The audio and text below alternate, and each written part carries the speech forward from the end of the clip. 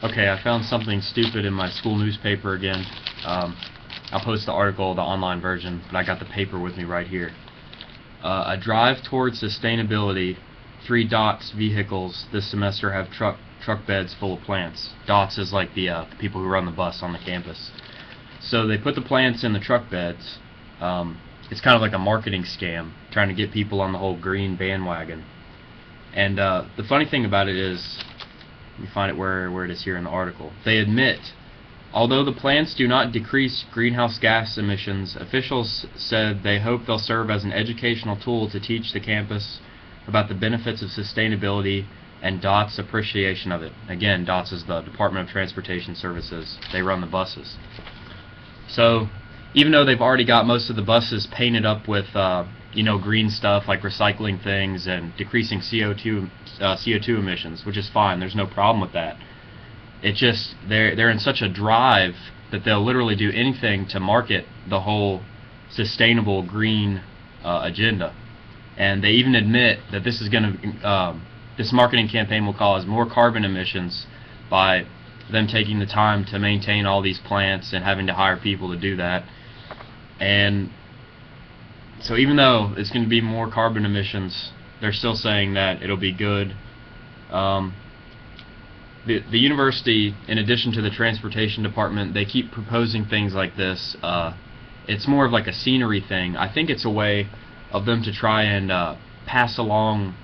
They want to get good scenery on the campus to make people feel better, because that'll drive in more students if it looks pretty.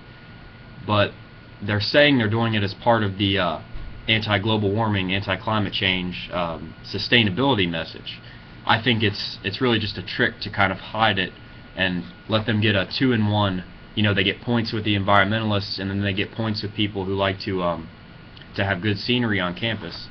I read a thing the other day. They're proposing building a it's kind of like what they're doing with in the truck beds with the plants. They want to put a like a turf, like if you've ever seen like a tennis court on top of a building. They want to put some turf on top of a parking lot. How does that make any economic sense? From a carbon or from any standpoint, you have to pay people to go up there and work on that, maintain the grass. Every time you run a lawnmower or whatever, that's carbon in the air. They run on gasoline. So